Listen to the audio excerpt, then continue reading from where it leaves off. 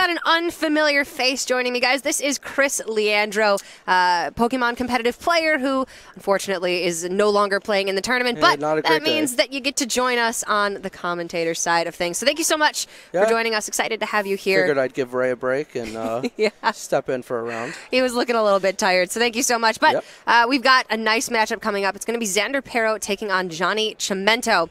Xander going to be playing the Ho-Oh Salazzle Fire build, and then Johnny on Golisopod. So this, to me, screams a huge advantage over to Xander. Yeah, I would agree with that. This might be tough for John Chimento. Johnny Blaze, he goes by in the community. This is kind of a really awesome battle between young and old here. Johnny's probably not happy that I used that word, but... Experience. There you go. So right off the bat, we have Kiawe coming down onto Ho-Oh. This is your ideal turn one supporter for this deck. Want to rant very quickly, of course. You can't attack on turn one anyway, so you might as well use Kiawe, get the 4 energy down, activate Phoenix Burn, and you really don't forego anything by using this supporter first turn. It's just incredible gas for this fire build, which is why we're seeing a lot of people choose to play this one over straight Volcanion, which we've also seen be very popular today. Absolutely. This variant of the deck, the biggest concern with it is you have these explosive early game turns where you get a ton of energy on the field, and then you have to make sure you don't fizzle out. That once this big Ho-Oh goes down, you have to have something else behind it to keep going. So, and we actually have, I'm not sure if this was streamed at all today, but Johnny's playing a straight Golisopod deck. This is not Golisopod Garbodor. We're just going to see 7 grass energy, 4 DCEs here. And then he plays a little bit more consistency guards to protect him from ends late game. There's a nice little tech in here that I'm hoping to see pretty soon, which is extremely relevant in this matchup. Yeah. He plays a 1/1 Gumshoos GX. What that does, Gumshoos GX for 1 energy, its GX attack does 50 damage times the number of energy in your opponent's active. So if he can get that set up and going quick, it's going to be able to take out this Salazzle or this Ho-Oh very quickly. Yeah, we saw the Gumshoe chance earlier today. It wasn't quite as good against Gardevoir, unfortunately. But so I've been told it is intended to be used against... actually, no, it wasn't up against Gardevoir. What am I saying? It was up against Garbodor. But it is intended to be used against this deck and then Gardevoir because they front load so much energy onto the active Pokemon very early. Absolutely. And the ability is just incredible, too, to be able to have the information of your opponent's hand. Even just to have that read every turn has to be incredibly useful. Absolutely. So Johnny going to get started off with the Tapu Koko Flying Flip, try to spread some damage. Golisopod does a large amount of damage for very cheap. It has, of course, First Impression, which with a Choice Band can deal quite a bit, but not quite enough to get the one-hit kill onto the Volcanion or the Ho-Oh. So spreading that damage early on weakens them up, makes it easier to get that Golisopod out and get those kills. Yep. So we see an Ultra Ball here. I would expect a Lele for a Guzma to take care of little Young Goose there. Look at those reads. Yeah. You shut down that Gumshoes unless he's playing Rescue Stretcher or Super Rod. Yeah. That is the one difficult thing of playing 1/1 techs is especially have to evolve over here. He does have the Rescue Stretcher, but we'll see what happens here. One huge benefit, it's unfortunate that Johnny is not going to have that Gumshoos GX response, but Ho-Oh is weak to lightning, not to water. Yes. So Koko is going to be able to come in here and do a lot of damage to it. Do you ever see players making use of Koko's second attack? It does require a lightning, so I would think no. In decks like Tapu Bulu, perhaps Vikavolt, decks that play Rainbow. Yeah. It comes in every once in a while. Sometimes it's nice to be able to finish off and knock out with a non-EX or non-GX attacker.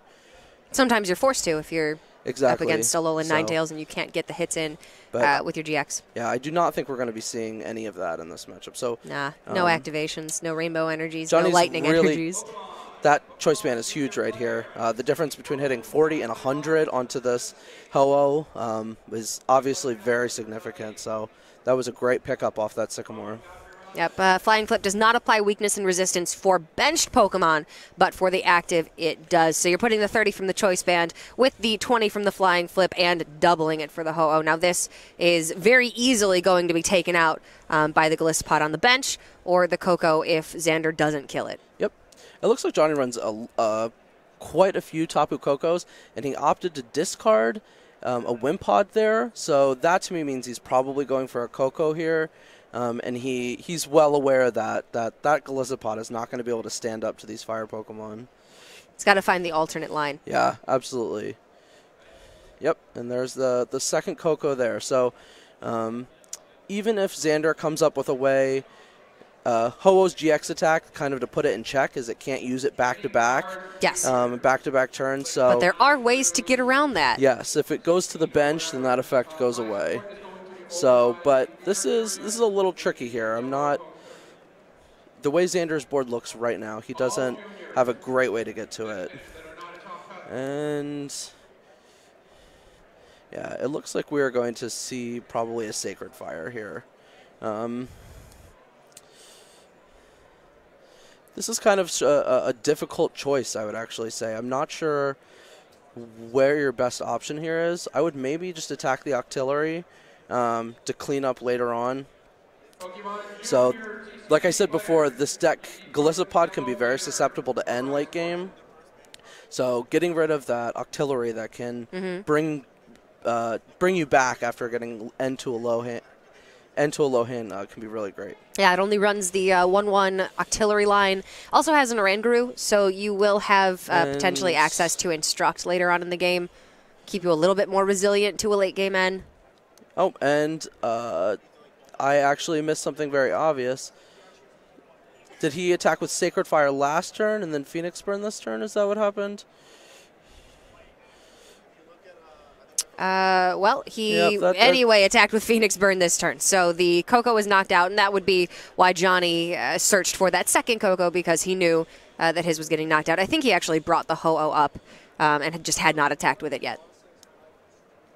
He killed the Yungoos, or knocked out the Yungoos last turn.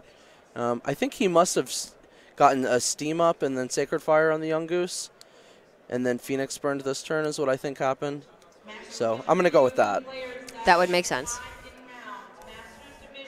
But he Lele'd for the Guzma and brought up the Yungoos for Johnny, and then Xander brought up his Ho-Oh and knocked out Yungoos. Yeah, so it would have had to have 70 been hit points. Yeah, so a Steam Up on the Sacred Fire leaves him with the Phoenix Burn this turn to knock out the Koko. So he will not have access to Phoenix Burn next turn unless he finds a Float Stone, brings it to the bench, and then Guzma's back out for some reason and is able then to Phoenix Burn again. All right, and we just saw a Stretcher to put Yungoos back on the bench, so now that threat is back and live again if Xander decides to go to maybe Kiawe another Ho-Oh. So this was an interesting choice. It looks like, I guess, Johnny missed the choice band, so he went ahead to go with Golisopod's GX attack and Crossing Cut GX and take that knockout and then run back to the bench. Yep, just base 150. You can switch it back, bring back out that Tapu Koko, because this Golisopod is the only Golisopod that Johnny has access to right now. Does a great amount of damage, but is weak to fire, so you don't want to leave it in that active spot where it can get revenge knocked out by one of Xander's Volcanions. Yep, absolutely. And I will say we're seeing a little bit right now of what I was saying before about how the Ho-Oh deck can sometimes fizzle a little bit. Once that first Ho-Oh goes down, if you haven't had enough time to get another attacker set up, sometimes your turns can get a little bit awkward. So it looks like we're seeing a little bit of an off turn here from Xander. Let's see what he is going to be able to make of it. That would make sense to me as to why many players have chosen to bring the strict Volcanion, Volcanion Turtonator, no Kiawe, no Ho-Oh fire build to this tournament. It sets up very quickly on multiple benched Pokemon as well as the active, usually being that basic Volcanion. And then just seems like it has so much consistency going throughout, where it has always access to additional energy, has all the draw support that it needs. Whereas this deck, maybe, like you were saying, is a little bit fizzling. Yep, absolutely. It's very go, go, go. Well, there's definitely no fizzle here. It looks like Xander got that Salazzle GX set up. He's going to take a knockout on the Golisopod. We'll go down to 2 prizes, which is going to make Salazzle's a little bit of a snowballing type card. She's a win more. Yes, absolutely. So once you get down to 2 prizes left, you're doing 200 damage for only 2 fire energy, which is pretty great. She does have access also to Queen's Haze, discard all energy from your opponent's active, which is maybe not too relevant in this matchup. Yeah. Golisopod doesn't tend to have much energy on it, but in other matchups I can certainly see how that would be pretty clutch. It's not the greatest GX in the format right now. This deck, I imagine, plays 1 or 2 copies of Turtonator GX, and that's going to be a much more popular way to kind of get around this. So we have a Search the Premise here. So Johnny sees a Fire and a Tapu Lele in Xander's hand, which is not very good since, let's see, I think Gumshoe's GX has 200 hit points.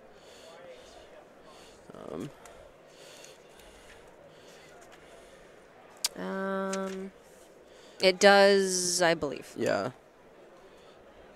So if that's the case, Johnny saw 210. 210. Okay. There we go. So let's see here. We have some quick movement. Yeah, these guys they're going quite quickly. They know, Johnny especially, it seems to me, knows exactly what his game plan has to be for this matchup because it is relatively unfavored as far as type matchups go. Obviously, grass weak to fire.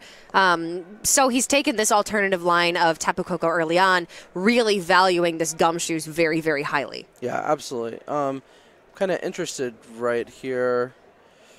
It looks like Xander is 10 damage short from the knockout, but he just goes ahead and swings into Gumshoes with Heat Claws, deals 200. Doesn't have a choice band, even though he does play 4 in the deck, whereas the other fire builds are playing Fighting Fury belts. Yep, that is a tough whiff. So we see a Floatstone and a Fire in Xander's hand. Let's see, what can Johnny do here to try to make a little bit of a comeback? It's not looking good. He's playing 3 Acerola. If he can find one of those, he could pick up you're the Gumshoes. absolutely right. That's very significant here. So I don't think we've seen any Lele's from Johnny yet either. So we've got a lot of outs to get to that. That's a high amount of Acerola. I think when we've seen it so far, it's been a 1 of tech choice in a lot of lists, and it hasn't really come into play. Why is Johnny playing so many more than the average list? So the biggest reason here is because he is not playing Garbiter. Okay. So his goal here is to get Golisopod out there and to just keep recycling it. So if you can't one-shot it, then it's going to get Acerola, and then it's going to come back down and swing again. So... And he's got so much extra room in the deck because he's not running Garb that if you're going full Golisopod, then you might as well really take advantage of first impression. Yep. So we see a Guzma here to get Yungoos back into safety, and then a Flying Flip. Oh, wow, Judge. That's an interesting card we do not see too often. Yeah, that's actually the second time we've seen it today. Really? So they're both going to shuffle in and draw 4. This...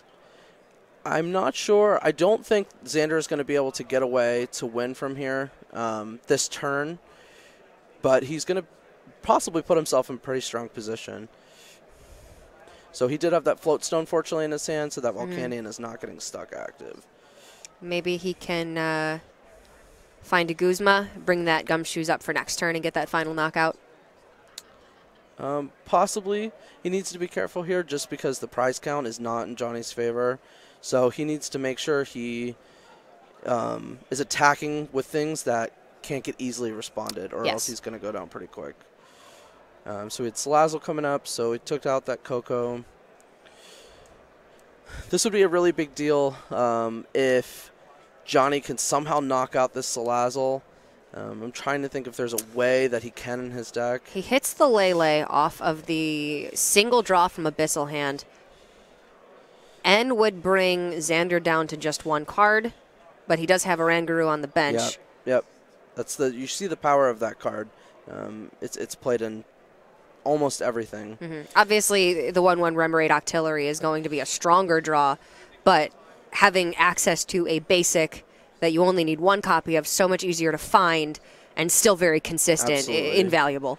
And it also, with deck building in this format, it only being one deck spot versus two is a big deal. And it's actually got a very good attack. Yeah, it's got a colorless attack. Yep. So it looks like Johnny sees his out as possibly Guzming up a Lele or a Rangaroo and getting it trapped. This would be an awesome play if he had Coco DCE to sit there and try to spread while he traps something active, but it does not look like he has everything. He brings up his own Yep. Tapu Lele, goes with the Guzma. Yep, as expected, we see that. Let's see what he decides to promote. This is interesting. Brings back up the Octillery. Yep. So probably just, I expect he's just going to leave that there and knows that if that Oranguru can move, it's game over. So he just needs to buy some time. Oh, and he just decides to go for a Kiawe here. Probably just going to put him on that active and say, hey, I can retreat this now. What do you have for me? And he just goes with the 2. That's the minimum amount necessary for the retreat. Yep. Not looking to get Psychic, just wants to get that out of there. Yep, and I think he wants to leave more fire in there because he knows if a Lele gets dragged up, you only need 1 fire energy to retreat it. So it's more valuable to him in the deck than in a Rangaroo that's not going to do anything. Yep. And Xander knows, too, that Johnny's only out, really, is to not let that Salazzle come active. All right, so Johnny is going to bridge it, find 2 basics he can fit on his bench. I suspect we're probably going to see some Wimpods come out, maybe. What other basics does he even have? I mean, he's got the Tapu Koko. Yep, I think he has 1 Koko left. 2 of them have been knocked out so far. Yes, so a Koko and a Wimpod. Yep, and that's exactly what he got. Let's see if he has that DCE. That would be huge right here. Actually, let me take a step back. I think Johnny just lost the game with that play. Okay, walk me through it. No matter what, Xander can retreat Oranguru and knock out anything with Salazzle. So was there anything that Johnny could have done here to prevent this? He would have had to have Guzma up a Lele and hoped there was no energy, no float stone. No way to retreat. No way to retreat. And then we quickly see that retreat, and then poor Octillery goes down to 250 damage attack from Salazzle. So that is the power of Salazzle in the late game. Game number 1 goes over to Xander and his Ho-Oh fire build, even though it did look like he was slowing down a little bit in the middle there, but with that Kiawe to start, and then the consistency later on in the late game, as well as the Kiawe just to get that Oranguru out of there and get that final kill with Salazzle. So many fire decks on stream over the course of today. It really is more than I expected to see. Being in sort of what you call 0 hour, which is the last minutes of testing and deck choices. Yeah. The way Pokemon works, you don't submit your deck until literally right before the event starts. So you hear murmurs from different people playing different decks, and Gardevoir GX is one of the most popular decks coming in here. And Metagross got popular because of that, because it's a pretty positive matchup. And then you see a lot of top players kind of go that one level next, saying, hey, Fire beats Metagross. Golisopod is also a really popular deck where you also beat that, so it just seemed like a great choice. So might as well hedge your bets against 2 of the popular decks in the format. And then you have players like Michael Long, who went one step further and brought Greninja, and are now sitting at 501, I believe. Yep. Absolutely. It's an ever-changing metagame. It's very interesting to see how different it is from regional to regional, and even just the mentality of the players coming in. I would have thought, having come from other card games where players are deck testing weeks in advance, need to submit days before the tournament, that you would be very set on the deck that you're playing and the exact list that you're playing going into this tournament. But it seems like it's really up in the air for everybody coming into it. Yeah, people you have to be comfortable with so many different decks and really kind of wait until the last minute to make that last choice. So we're getting into the game here. Looks like not a great start for Johnny. We just have an attachment and then a Sycamore. All right, great. As let's say, hopefully he gets another basic here. Otherwise, this could be over very fast. Yeah, there's not too many outs Xander has to get the turn 1. Let's see if he just goes for a Lele into Kiawe here. I actually don't like that retreat from Johnny, just because now he's in a position where it's much harder for him to get that Coco attack next turn. Okay. Which, if Xander goes for a Lele into Kiawe here, which it looks like that's what he's going to do, a really powerful response to that is being able to hit it for 100 with a choice-banded Coco. Uh-huh. So Johnny may have another Floatstone in his hand, which is why he kind of may have tried to hedge his bets. Mm-hmm. So, and I can definitely see how, if this is the Golisopod or the Wimpod that you're attaching energy to evolve into Golisopod, you want to have the Floatstone on that. But ideally, you would just have the 2 here and be able to switch them around. Yeah. So I think it's you generally want to try to protect your energy, especially in decks where you only attach 1 energy per turn. Yeah. All right, so we see that Coco come down. Let's see if we can get a retreat DCE choice band. That would be the perfect turn for Johnny right here. But that's going to have to be 3 cards. Does he have it? Does he have a way to find it? He's got the Lele, so he can get the supporter of his choice. Let's see, we do. How many? He plays 3 Floatstones. And how many choice bands? 3 choice bands. So not optimal counts to hit this, but I definitely still think there's a decent chance that Johnny can get there. Another interesting thing with matchups like this, sometimes you need to be careful with your GX Pokemon where you actually just don't evolve them, because you just if your opponent is going to chase them down, let them take 1 prize off of it instead of taking the 2 prizes off of it. And matchups like this where they're going to one-shot you no matter what. If they're going to Guzma to take out the Wimpod, let them take out the Wimpod and hold your Golisopod back. Absolutely. It was actually Ray was talking about earlier, some of the best players just wait. Yeah. They don't use supporters even though they have access to them. They take it a little bit slower. They don't go for everything right when they have it. They really think about what is the best way to do this? How does my opponent want to respond to what I have, and how can I make that better for me? Yeah, you definitely need to balance with making sure the resources you have left in your deck are the ones you actually want by thinning out things you don't need, but then you also need to not dump resources you will need. So it's a fine balance. So it looks like we have a Bridget here. I don't think we're going to have that Coco attack on here, which is unfortunate. No, it looks like Johnny, I would say, wasn't confident with getting those 3 cards or didn't want to give up what else was in his hand and went for the Bridget instead, which is still a good use of his turn and not nearly as risky as going for that retreat into the Coco with DCE and Choice Band. Yeah, we did see DCE in Johnny's hand before, so if he would have just left that Wimpod active with the Floatstone, he would have been able to get a Coco spread off and soften up this Ho-Oh.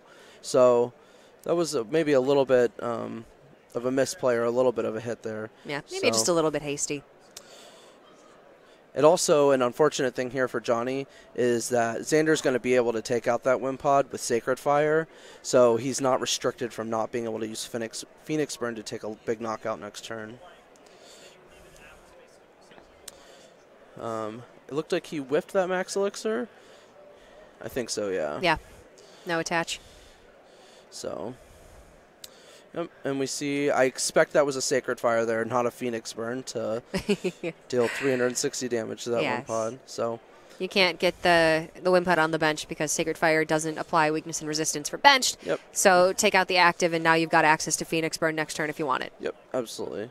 So we did see that Judge come down again last turn.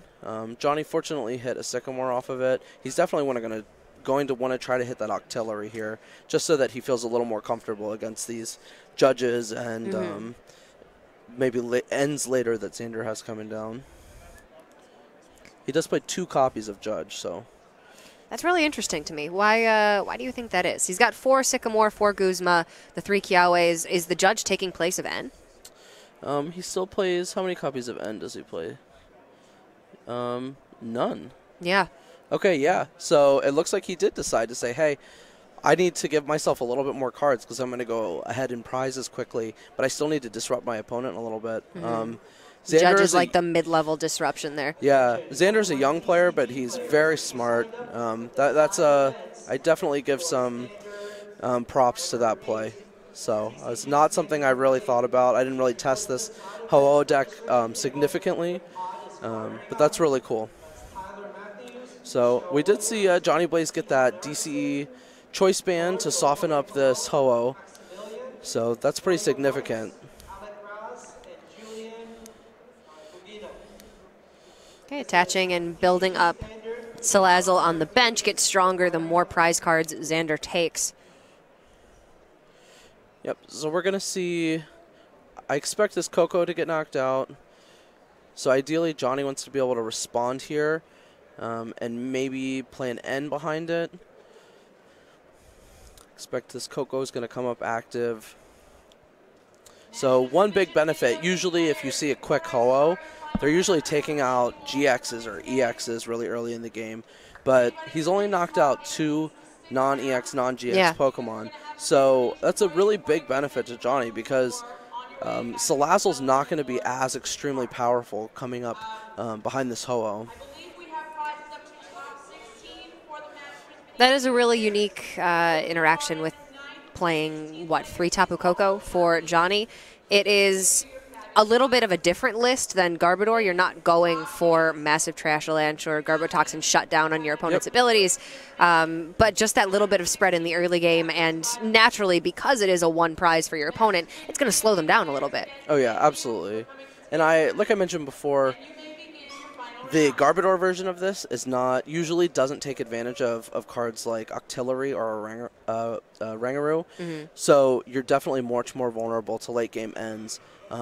Versus this list Johnny has is much more stable throughout the game. So it looks like he did get that Octillery down. Let's see if he got that DCE here. Or any energy, really, because he would also be able to take that knockout with Lele, which is perfectly safe because I don't see anything from Xander's side of the board that would be able to revenge it. So, and it's also kind of a weird spot because it looks like if he doesn't have an energy here, looks like he's discarding to try to draw with Octillery. He might have to come up with a Golisopod in order to finish off this Ho-Oh. But that means Xander just needs a Fire Energy. And let me try to do some math here. Fire Energy and then get another Choice Band back. And he's going to be able to respond and knock out this Golisopod and go down to 2 prizes. So I think Johnny really would like not to have to sacrifice that Golisopod here. It's too valuable, especially when it's the only one that he has access to. You can't give that up until you have something to replace it. And yeah, the Salazzle has access to Heat Claws, which would be 220 with the weakness on the Golisopod. Yeah, and it looks like we did see a whiff there, so that's unfortunate. Unfortunately, he's going to go off. So let's see if Xander can come up, and looks like he has the Choice Band in hand. And another Judge, but he does not have He has a Max Elixir, I believe. Yeah, that Max Elixir cannot target Salazzle, though. It can only target basic Pokemon. All right, so yep. Looks like he's not going to go for that Judge. He knows he needs to hit a Fire Energy. And he plays quite a bit. I would be surprised if he whiffed it here. So that would be a big break for Johnny. Far too risky to try to disrupt your opponent, because if you miss that Fire Energy, then ultimately it's working more against you than it is against your opponent. So just going for the safe route. It's really interesting to me how... Wow, he whiffed the Fire Energy. That's really unfortunate. That's incredible. I was just going to say, it's interesting to me how players choose to navigate these potentially riskier lines of play. Usually it's when you're behind that you have to go broke, go big or go home. But this is really unfortunate for Xander, that he's not going to be able to access that single Fire Energy that he needed this turn. Absolutely. It looks like it's not over yet, though, because fortunately a lot of the cards that Xander drew, he can play out. So it looks like, there's 2 Guzmas, but he's probably going to go get a Rangaroo here and try to go get it. So One more chance. This is going to be a pretty big draw. So, but Xander just shuffled 3 Fire Energies back with Super Rod and didn't have any there. So I think he's feeling pretty confident. The density is quite high. So you're playing the Max Elixir here, which is unfortunate because it takes a fire energy out of the deck, but it lets you draw one deeper, which... You'd rather have an extra card. Yeah, I'm not going to make up some math here, but I think it's going to be net neutral, and it's going to probably get a fire energy on the board. I would have actually considered playing Max Elixir here and failing it. Really? Yeah. You can just choose not to place it. And he got 3 fire energy off of that. Talk about a wealth of riches. All right, so the Salazzle can now take out that Golisopod. 2 more prizes for Xander and just 2 remaining, meaning that the Salazzle is going to be incredibly powerful, dealing 200 damage base. Yeah, and he actually used that second attack there, Heat Blast, in order to clean up that little bit of off damage. So I misspoke earlier when I thought he needed a choice band, but he just needed the fire energy there. Yep, the 220 just for the 2 fires. Salazzle is actually quite good for the energy that it takes. Absolutely. It looks... At first glance, not super impressive, but if you really think about it, 2 fire, okay, I have easy enough access to that. Something that gives me easy knockouts in the late game. Yep. Okay, I can definitely make use of that. It's pretty impressive card. We did see Xander, in order to have to dig there, he did have to discard 2 Guzma, which means the odds of him being able to bring up that Lele to end the game next turn are pretty low. So I'm not sure how many Guzma he's gone through, but I believe maybe 3 at least are gone. Yeah, he's playing 4 total. Okay, yeah. All right, Floatstone Choice Band gone with the Field Blower from Johnny. So hopefully, we don't know, did Johnny get an energy here, DCE? We have a few more draws. Let's see, did he get it there? Oh, look at his face. He does not look happy. Yeah. I don't think we have seen Golisopod playing to its full potential. It's run into some bad matchups on stream. The deck is a Titan. It's one of the big 3 for a reason. The big 3 being, Gardevoir, Golisopod, and Fire, I would say right now are the 3 tier S decks. I would put Metagross in there as well. Yeah, but it just has not been performing. Yeah, well, I mean, Johnny's a 501, so... At least not on stream. Yeah. Yeah, so he's still... He's making it happen. Still doing pretty well. So even if he falls to 5-1-1 here, he's still in okay shape. He's just got to perform well for the last couple of rounds. So, but let's talk about that after the round's over. Let's see if he can mount an impressive comeback here, because I think that's what he's going to need to stand a chance. Yep, Ultra Ball for the Oranguru. Yeah, it looks like he is... I'm not sure how low he was able to play his hand down. 2, it looks down to like. 2, so let's see if he can hit a DCE off of 1. We haven't seen any this game. Nope, there was a Coco earlier. Yeah, spread it early in the game. But that still leaves 3. Yep, it's like there. Oh, that was not a reaction. That looks like no, he looks not happy. And Johnny knew that's probably a little bit against the odds that he whiffed a DCE for so long there. So this is the point in the game where things aren't looking good. Oh, he did get a DC. Okay. Interesting. I'd be inclined to say that was his only out there for it not to be completely over. So it's kind of interesting to me that he looks so bummed out about it.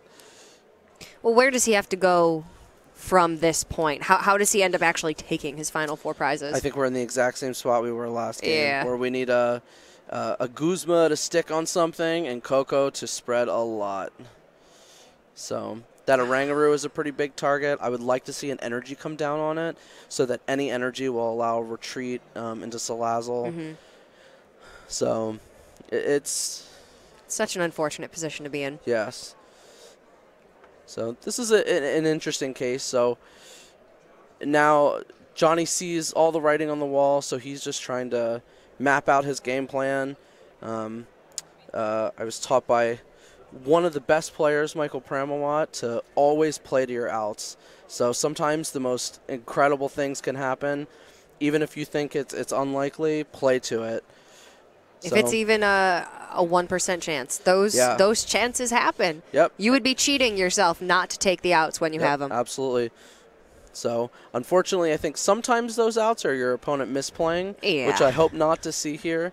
But in other games, it's your opponent disconnecting. Yeah. But, you know, you take them when you can. Let's see what Johnny can do. So I do see that Guzma. Unfortunately, he cannot Guzma and N in the same turn. And because Xander's down to 1 prize, he can't end now, hope at 6, sacrifice something, and then Guzma the following turn. He has to make the Guzma play now. So I have not been keeping track of how many float stones are gone, so I'm not sure if that's an out for him. Guzma is an out. We saw a field blower onto a choice man and a float stone earlier, but there very well could still be some remaining. I'm trying to see. I see that Kiawe actually in Xander's hand, so this could be just like last game where set up to get that retreat and finish the game. Guzma there. So, and that'll be it. So Xander takes that 2-0. That's definitely a tough matchup. I think Johnny played excellently. He definitely played to his outs. He knew what he was trying to do, so he just couldn't get there, unfortunately. To me, that shows a real master of the deck. Right? Yeah. Like, he knows that's not a good matchup for him. He knows that this isn't a matchup that he's likely to win. But going for the Coco early on to spread, trying to buy the time by putting out the single prize targets instead of going right for a Golisopod that then gets revenge killed and puts you at a disadvantage, seemed like he was playing to his outs, like you were saying, like Michael Pramawat told you. And although it didn't work out for him this time, absolutely you need to keep doing that because eventually it will potentially change the course of the match. No.